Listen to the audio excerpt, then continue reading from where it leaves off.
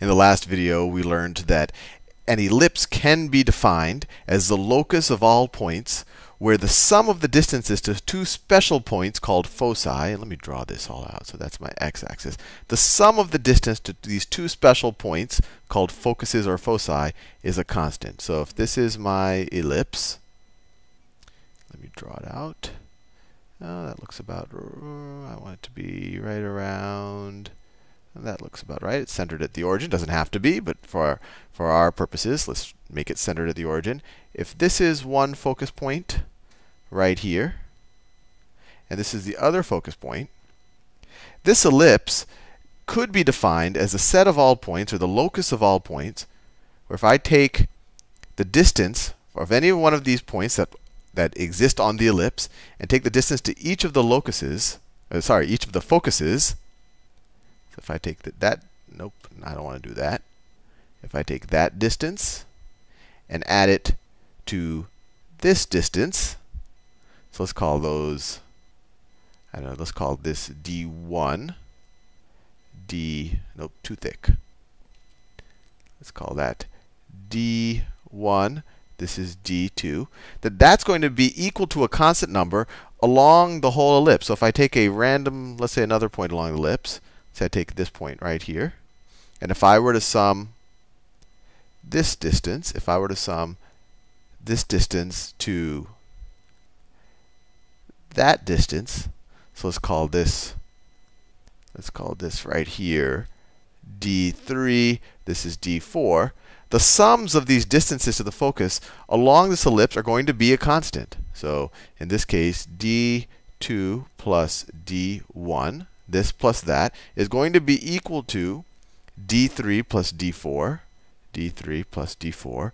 And this would be true wherever you go along the whole ellipse. And we learned in the last video that this quantity is actually going to be equal to 2a, where a is the distance, the semi-major radius. If this is the formula for the ellipse, this is where the a comes from.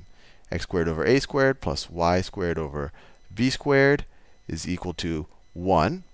And we learned that the focal distance, or the distance from the center of the ellipse, which is this distance right here, that focal distance is just the square root of the difference of these two numbers. So it's just, so we could call, if this is the focal distance from here to here, it's just equal to the square root of, if a is larger, then it would be a squared minus b squared, which is the case in this ellipse.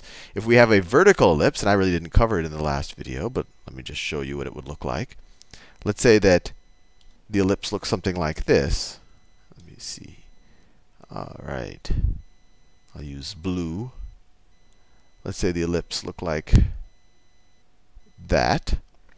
In this case, our semi-major radius is now in the y direction. So this is b, this is a, and in this case, b is greater than a, right? Because the ellipse is tall and skinny. And in this case, the focuses are going to they're always going to lie along the major axis. And in this case, the major axis is the vertical axis. So the focuses are going to sit here and here. And in this case, the focal lengths are going to be vertical down from the origin and vertical up from the origin. And we get, instead of it being a squared minus b squared, now since b is larger than a, the focal length, which is this, the focal length is going to be equal to b squared minus a squared. Fair enough. Now, I did all of that to kind of compare it to what we're going to cover in this video, which is the focus points, or the foci, of a hyperbola. And a hyperbola, it's very close to an ellipse. I mean, you could probably guess that, because if this is an equation of an ellipse, this is the equation of a hyperbola. X squared over a squared minus y squared over b squared is equal to 1. Or we could switch these around where the minus is in front of the x instead of the y. And we could cover that in a second. But this hyperbola looks something like this. Let me see if I can draw it. Let's see if I draw the axes. And then I want to draw the asymptotes. You could prove it. You could look at some of the previous videos. But the asymptotes for this hyperbola are going to be y is equal to plus or minus b over ax. So it's going to look, I'll just draw them as kind of tilted lines. So it would look something like that. Something like, nope, I want to make it something like that. Those would be the asymptotes. This one's centered at the origin because it hasn't been shifted. And then that's those two lines right there. And then this is what I call kind of a horizontal hyperbola. The way you can think about that is, well, if you solve for y, you'll see that you're always going to be a little bit lower than the asymptote. The other option is you say, OK, can x or y equal 0? Well, if y is equal to 0, that puts us along the x-axis, right? And you get x squared over a squared is equal to 1, or x. So if y is equal to 0, you get x squared over a squared is equal to 1, which means that x squared is equal to a squared, which means that x is equal to plus or minus a. So the points a comma 0, so this is the point a comma 0, and the point minus a comma 0 are both on this hyperbola. And since they have to kind of be contained by these asymptotes, never go through it, you know that this is going to be a hyperbola that opens to the left and the right. So it'll look something like this. Oop. Let me use this color. So it'll look something, this is the hard part. So it'll get closer and closer on that side, and then you can kind of view this as one of the vertexes or vertices of the hyperbola. And it'll go like that. Where this distance, and notice the similarity here with the ellipse. This distance right here, let me do it in a more vibrant color. This distance right here, between these two, I guess you could kind of, the elbows of the two ellipses, that distance right there, this is a, and this is also a. So you have a 2a distance, which is very similar to this situation, where this distance is a, and this distance is a. So your distance between the two left and right points in a horizontal ellipse is the same as the distance between the two left and right points on a hyperbola. It's just the hyperbola opens outward while the ellipse opens inward. Fair enough. But the whole point of this video is to discuss foci. And you might have guessed, and I did touch on it in the last video, that hyperbola also have foci. But they're going to be to the right and the left of these 2 points. So this is a, let me do them in a bright color because I want you to see them. Let's say that those are the two foci. And a hyperbola, this is, and notice the difference. An ellipse, one of the definitions of an ellipse was the locus of all points, or the set of all points, where the distance from each of those points, the sum of the distance from each of those points to the two foci is a constant. Now the definition of a hyperbola, one of the definitions of a hyperbola, can be the locus of all points, where you take the difference, not the sum, you take the difference of the distances between the two foci. So let me write that down. So if this is d1 and this is d2, so you have a situation, and we could take the absolute value of the difference because they might at some points d1 will be longer than d2 if you're on this curve. If you're on this curve, d1 will be shorter than d2. So d1 minus d2, the absolute value, is going to be equal to constant. In the ellipse situation, d1 plus d2 was a constant. So they're very closely related. You're in the ellipse, you're taking the sum of the distances to the focus points and saying it's a constant. In a hyperbola, you're taking the difference of the distances to the focus points and saying that's a constant. So this number right here is going to be the exact same thing as if I took a point right here. And I'm picking these points arbitrarily, as long as they're on the hyperbola. And if I call these 2 points, let's call these d3 and d4. The difference between d1 and d2 is the same thing as the difference between d3 minus d4. This is going to be a constant the entire way around the ellipse. And so the next question is, well, what is this constant going to be equal to? And this is where it's useful to find a point where you can kind of get the intuition. And we did it with the ellipses, where we said, oh, if we take these points, we used logic in the last video to say, oh, the sum of the distance between this and this, that sum is going to be equal to, we saw, is going to be equal to 2a, or the distance of the semi-major axis, right? because this distance was the same as this distance. So this plus this is the same thing as this plus that, which is 2a, right? So the entire time, the constants, the sum of the distances to the two foci was equal to 2a.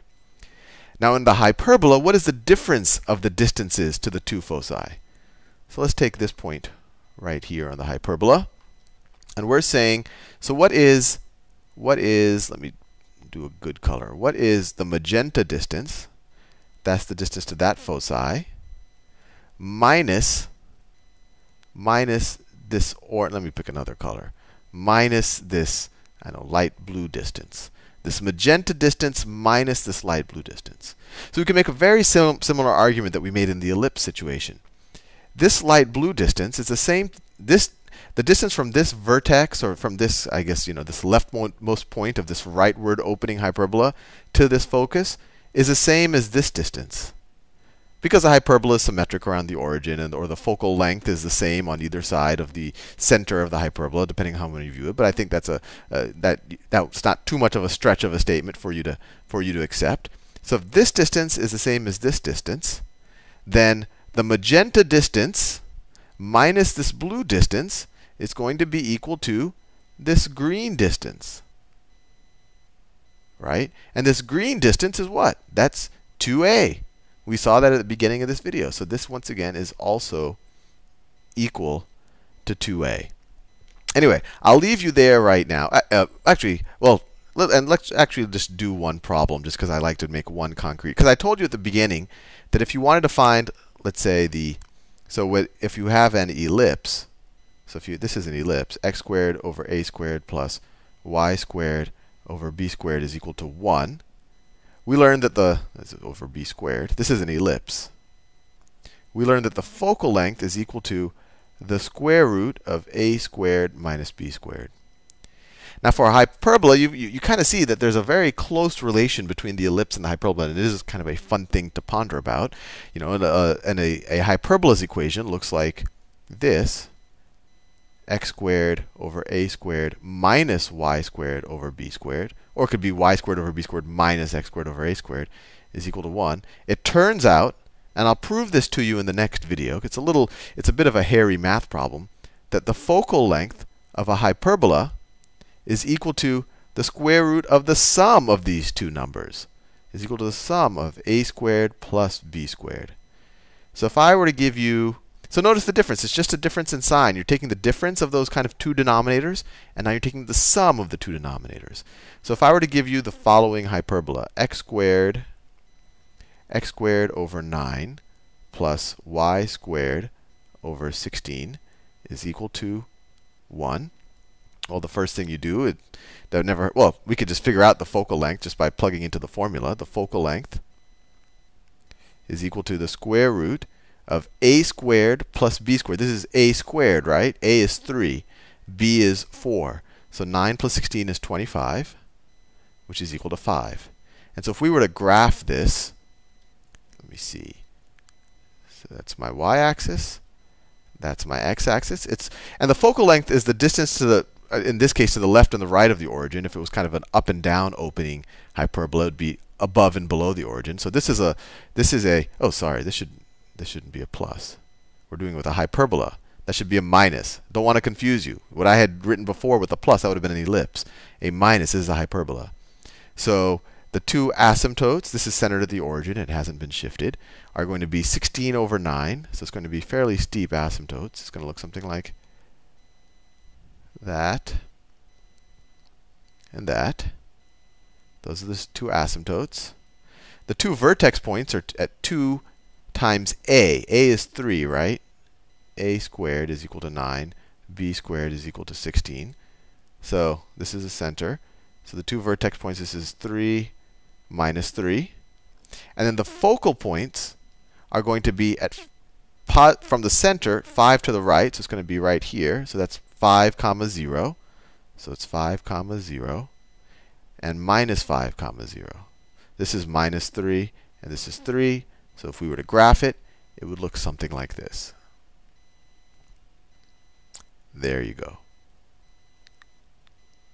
And if you were to take an arbitrary point on that hyperbola and take this distance and subtract that from that distance, that will be a constant number that would be exactly equal to 2a or exactly equal to 6 in this particular example. Anyway, hopefully I didn't confuse you too much with that little sign error near the end of the video.